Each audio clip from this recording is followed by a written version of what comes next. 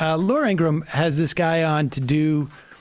People remember this from back in the day, the American Family Association, where they would do like culture reports. And back when I was doing AM talk radio, I would do these prank phone calls to the American Family Association because they would do like reviews of Shark's Tale, for instance, and how it was sending like a gay transgender message because Lenny the shark wanted to cross-dress as a dolphin or something like that. I mean, there was some weird thing, and I would just call and go into it with them. So Laura Ingraham, digging deep for her culture report, she brings this guy, Raymond Arroyo, on to talk about all of the disgusting things in culture.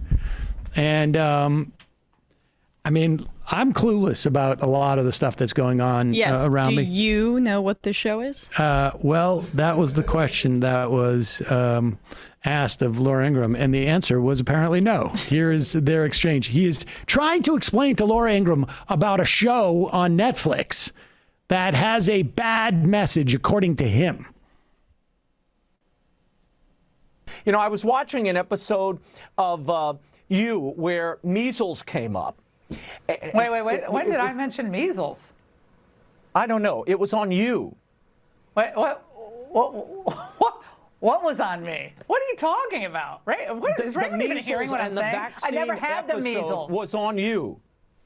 We never did a measles and vaccine episode. Is this a joke? I know. I don't even know what you're talking about. It was on You. It was on You. The best part is how defensive she is about, wait a second, we don't do our anti-vax stuff about measles. We just do it about COVID. What are you talking about?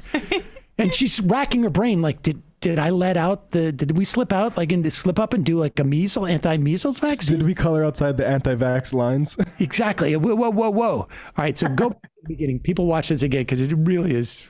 It's just unbelievable. Is he doing a bit though? He seems like he might be doing a bit, because how do you not get where her confusion comes from at this point? It's hard to tell. He's doing that, he's really committed to like the 1950s baseball announcer voice, right? Yeah, that's strange. He's coming out go of back a little bit.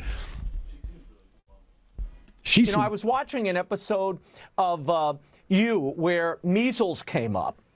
Wait. When did I mention measles? I don't know. It was on You. What was on me? What are you talking about? Right? Is Raymond even hearing what I'm saying? I never had the measles. Was on You. We never did I never had the measles. We never did a measles and vaccine episode. Is this a joke? I know. I don't even know what you're talking about. It was on You. It was on You. Raymond, I've never had measles. What are you talking about? This is stupid. It was an episode of a show, Laura. What's it called? You. What is he talking about? It's called You. I've never done a show on measles. I just completely give up. We gotta get out. It's a show I give up. called You on Netflix. There's a show called Laura Ingraham on Netflix. Who's on first? I'm moving on to Adele. I can't explain this to you. The pop singer had an Oprah-produced special. That's got to be a bit. It's a bit. I get it. It's a bit. No, it's the show You. I get it. I get what he's doing. There's actually a show called You on Netflix, but I don't know what measles had to do with it. I've seen that show. We got that right. No, I don't think.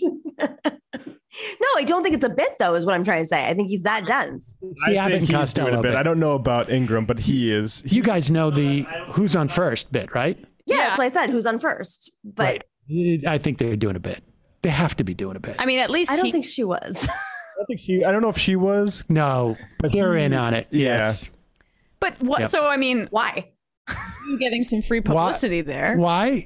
I mean, they show the human side. We are hip with the Netflix show You. We just did the old Abbott and Costello routine. Yeah, you fill your show with crap like that. You don't have to like do actual anti-vax messages. Right, exactly.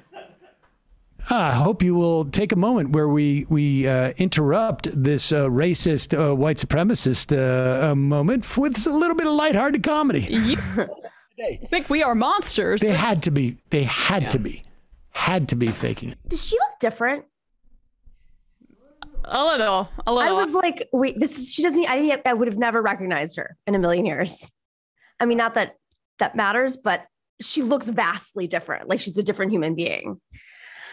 On top of that. Who's on that? It's a who's on you. Who's on you? Right? Who's on you? Who's on you? Who's on you? I'm pretty sure that's nobody. Fake. I think it's fake, and then they're going to come out tonight like we played a joke and blah blah blah. I'm sure their audience got it. Yeah. Yes.